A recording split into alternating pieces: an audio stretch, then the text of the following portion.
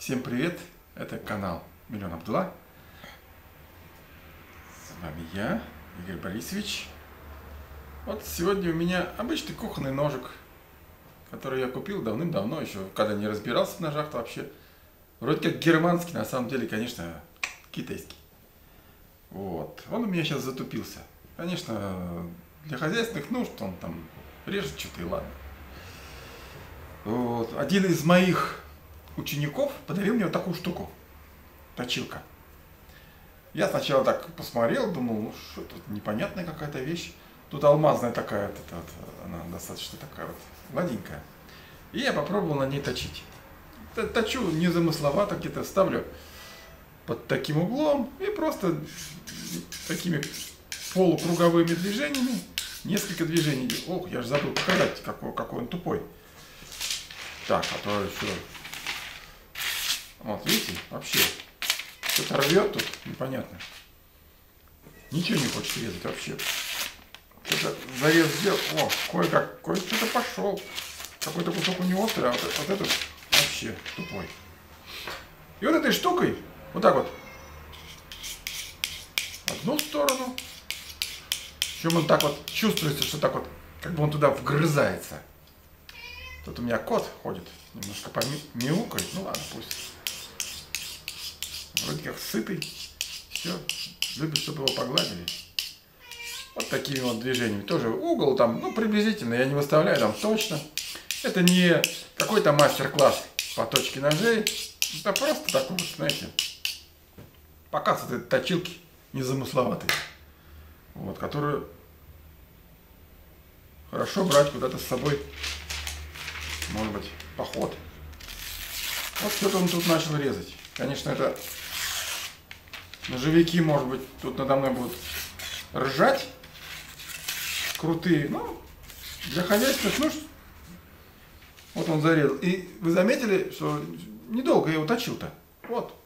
Буквально. Можно еще подточить. Там какое-то место более тщательно. Вот, все. А что для хозяйства еще нужно? Колбасочку порезал. Нормально.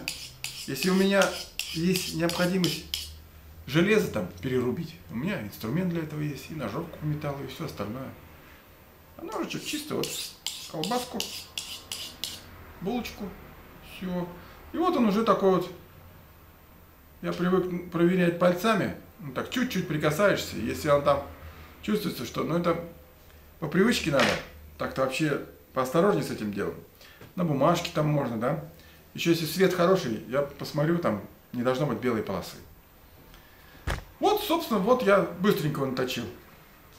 Тот же ученик, не буду говорить его имя, вот, чтобы другим ученикам не было обидно, подарил мне вот такую штуку. Во. Это деревяшка, а на нее прибита кожа, вот так вот гвоздями.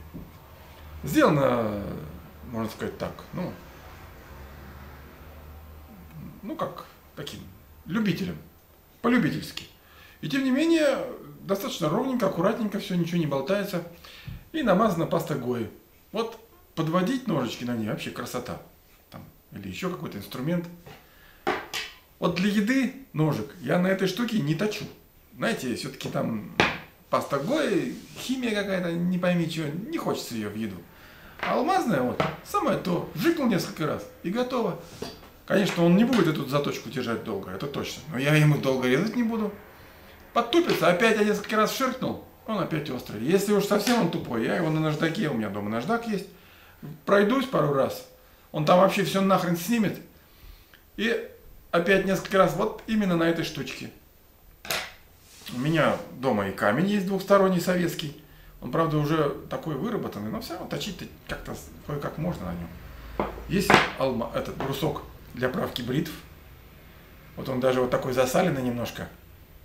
Я не мочу его, не смачиваю, а прямо посуху так. Вот это вот, как мне еще лет, наверное, 35, ну, не 35, ну, где-то 30 с лишним лет назад парень тоже учился, он был немножко постарше, такой поопытней, все время советы какие-то давал.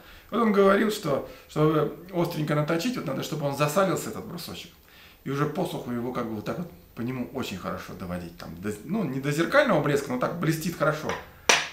И уже потом уже можно, так сказать, он там тоже говорит, что и на деревянных брусках точит, что-то такое. А теперь я знаю, что и на коже, на руке можно подводить. В общем, способов много. Я по точке не специалист. Я вам показал просто вот интересную точилку. То есть основная мысль ролика, что вот такая вот точилка, как я вам только что показал, удобно, офигенно. Она алмазная. Я не знаю, сколько она стоит, где она продается, мне ее подарили. Но вот очень удобная штука. Очень удобная. Просто она легенькая, маленькая. Я знаю, что на ножах, вот Мора, кажется, там на чехле тоже есть такая алмазная, но она маленькая. А все равно ее хватит. Все равно ее хватит. И вот я этот ножичек задумал купить, думал, ну он там рублей, может, там 500-700. Смотрю, елки-палки, что-то он какой-то, там, чуть ли не 2000, что-то как-то меня так это даже удивило. Ну, или не помню сейчас, ну, короче, дорогой мне показался. Я его сразу резко-то и не купил. Вот. Но, думаю, может быть, попозже куплю. Будет повод какой-нибудь там на охоту, на осеннюю, может быть, к осенней охоте. Вот. Так что вот так. Простенько поточить ножичек вот так вот. Он, так сказать, вот эта вот подправка, она для таких вот, знаете, не для продвинутых, не для каких. Для обычных людей самое то. А то, что там 10 каменных брусков надо, еще что-то там, ой, елки-палки. Это для гурманов, которые любят вообще там, чтобы волос строгался. Это уж совсем. А тут просто как пила такая, она пилит. Ну, как режет, конечно, но там такая маленькая пилочка получается. И она так злобненько так, и все отрезает. Ну, там, сыр, масло, там, колбасу, хлеб, помидор даже, вот, лук. А больше ничего и не надо. Если нужно кость разрубить, у меня для этого дела другие вещи есть. Там, топорик и так далее. Вот, это все. Ну, вот все, что хотел сказать, рассказал. Подписывайтесь на мой канал. Смотрите, у меня такие вот простенькие советы будут на все случаи жизни. Конечно, меня ругайте, критикуйте обязательно, друзьям рассказывайте, чтобы тоже на мой канал подписывались. Вот. И, значит, потом еще, может быть, про ножики сниму, какие у меня есть, это тоже пообсуждаю. Но не про метательные, а такие, которые режут. Может, даже сейчас, если сил хватит. Ладно, все, пока-пока.